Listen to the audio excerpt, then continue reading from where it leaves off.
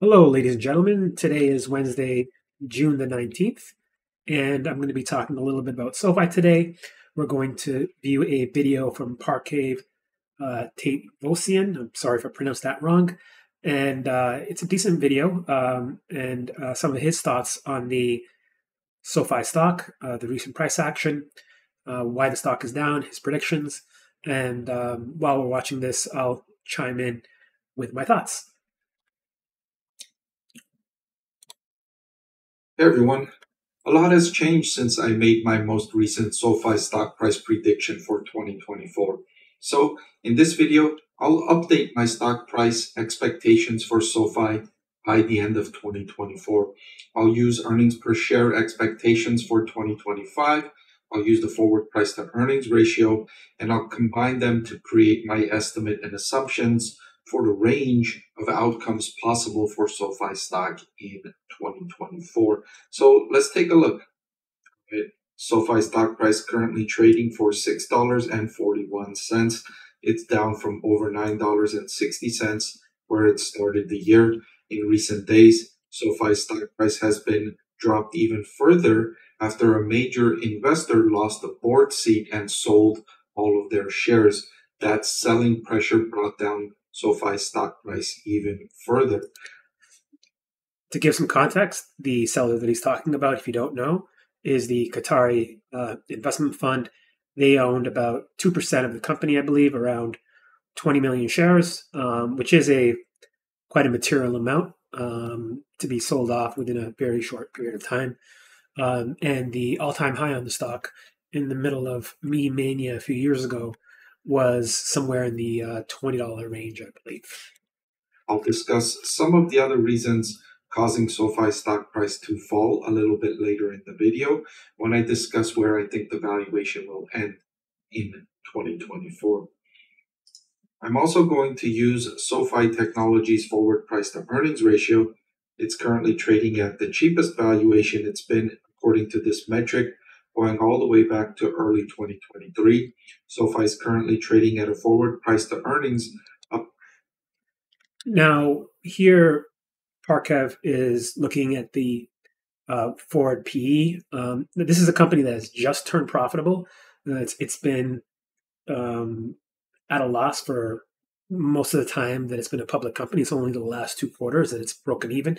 So when you're dealing with such a small amount of profits, it's kind of hard to analyze things from a PE basis properly.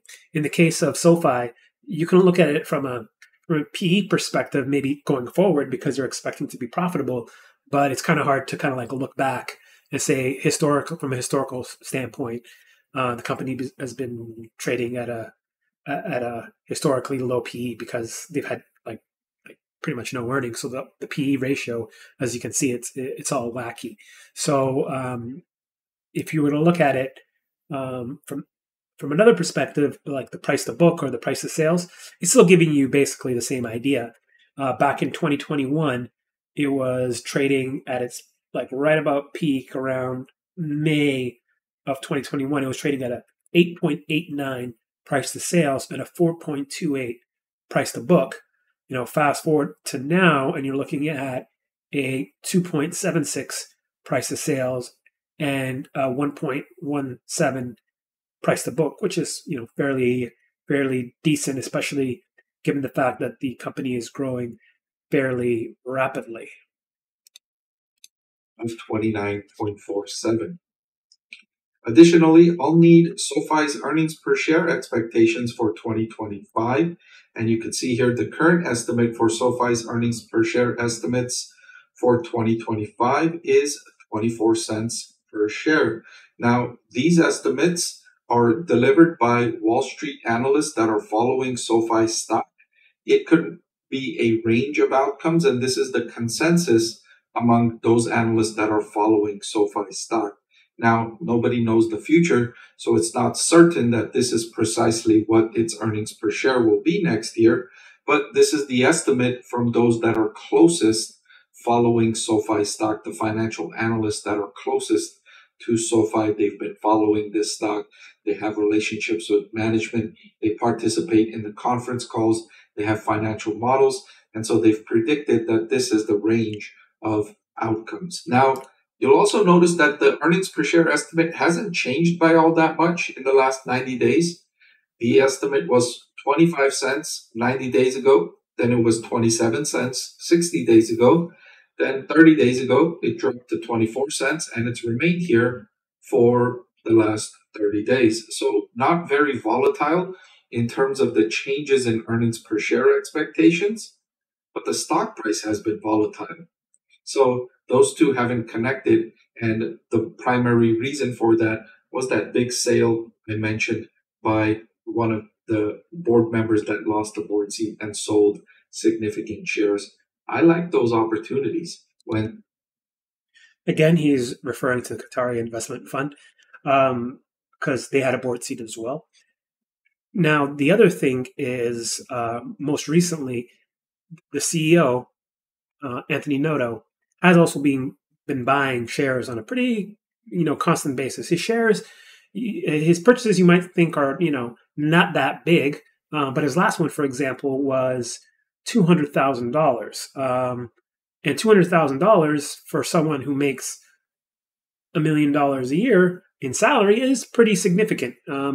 It's a couple months worth of salary, basically, right, or close to it. So, it is material, and there's only one reason they say why insiders buy a stock, but there's multiple reasons why they could sell.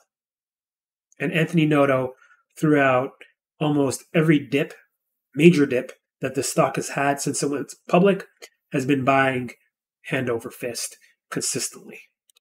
And somebody sells their position and their exit creates a lower valuation, I like that as a reason to invest in a company. I like when the company I'm considering investing in becomes out of favor, unpopular, and set aside. That makes it more attractive because it brings down the valuation and increases the potential return.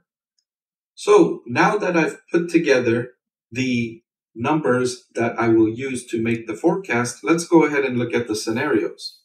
If SoFi Technologies earnings per share does stay on trend for 24 cents per share by 2025, and the forward price to earnings stays at $29.47, 29.5 times, then the stock price could rise to $7.07 by the end of this year.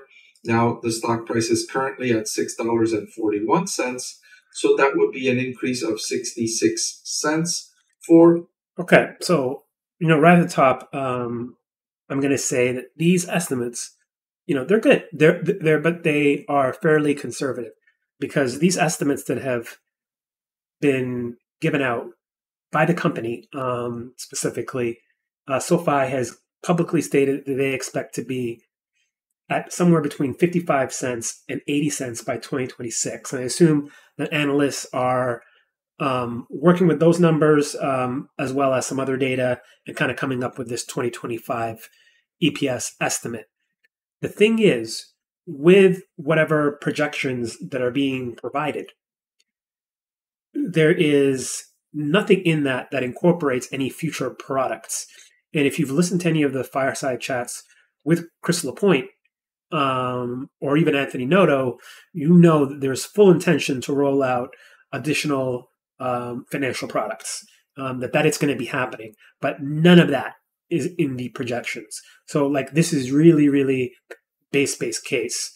Furthermore, what we're looking at, with these sorts of PEs that are being provided, I think what you're looking at is a scenario where it doesn't get any sort of valuation premium if the technology side of the business really starts to take off.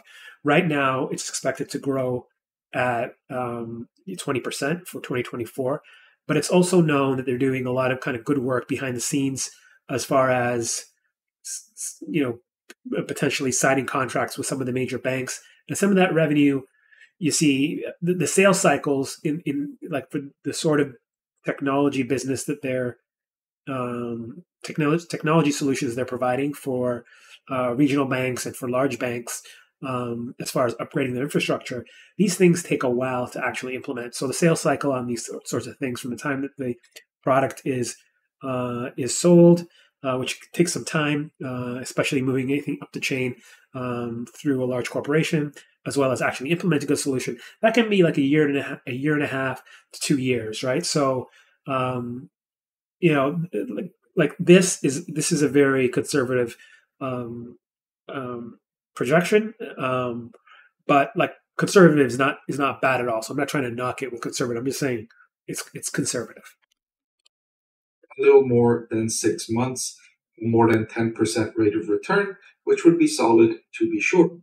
However, if the forward PE were to increase to 32, then the stock price could rise to $7.68 by the end of the year. If the forward PE rises further to $8.40, if the forward PE rises to 35, then the stock price could rise to $8.40. However, there is a downside scenario which could bring SoFi Technologies' forward PE multiple down. And if it were to fall to 20, then the stock price could fall to $4.80, which would be down from $6.41 where it's currently trading at. And given the magnitude of the stock price decline off the high, I don't think SoFi stock investors would be devastated by that downside scenario. Now you might be asking, what would cause this downside scenario? And my primary reason that would cause this downside scenario is continued economic weakness in the US.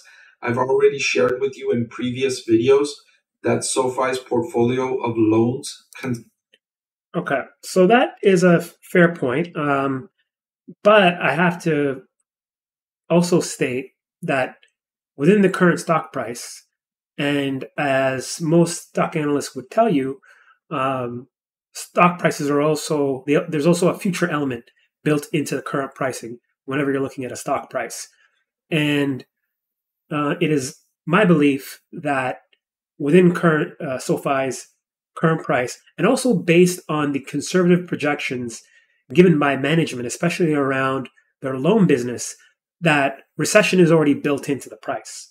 That they're expecting a slowdown, and so if that slowdown is confirmed, it's more of a game of how bad is that slowdown relative to what they've projected. If it's much worse than anticipated, there could be a move downwards, right? And if it's less than expected, then maybe it's actually a positive for the stock. So how the stock price would react to a slowdown is not necessarily obvious, right? And furthermore, the lowering the coming of a recession could also mean lower interest rates, more central bank rate cuts, and that would be good for the stock because then the market would be looking forward. It'd be looking forward to better economic times, right? And what could happen is that it could anticipate an expansion of their loan book and more revenue growth.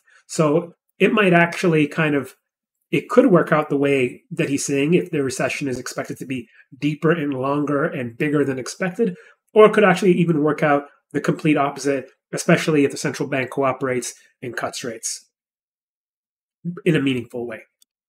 Consists primarily of personal loans, which are quicker to default than other types of loans. I've also shared with you the rising delinquency rates for credit card payments in the US. They've been rising steadily. I've also shared with you that credit card balances are rising significantly near highest levels, near the record high levels in recent months. Also, the unemployment rate has been rising steadily. It's still very low, but it has been rising steadily.